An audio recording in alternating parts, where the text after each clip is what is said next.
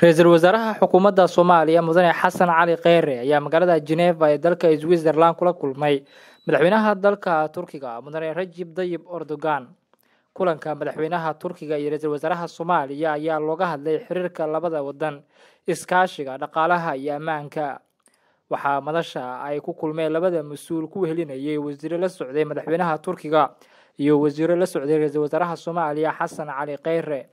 Mudane Xasan Cali Kheyre iyo Madaxweyne Recep Tayyip Erdogan ayaa Geneva u jooga ka qaybgalka madasha qaxootiga adduunka oo looga hadlayo arrimaha qaxootiga gaar ahaan isku dubridka wadaagga dhibaatada jirta iyo mas'uuliyadda waxbarashada, shaqada iyo waxyaabaha aasaasiga u ah nolosha, tabarta iyo kaabayaasha dhaqaalaha, xalka iyo awoodda difaaca. Xasan Cali Kheyre ayaa dalka Qatar uga qayb galay madasha Doha waxaana uu kadib uga sii gudbay Geneva halkaasi oo uu ka socdo shirka caalamiga ah ee qaxootiga. Abdullahi Gacmo, SomNews TV, caasimadda Soomaaliya. adeega cusub ee shirkadda dahabshiil iyo idahab casriyeynta hanaanka cusub ee xawilaadda dahabshee.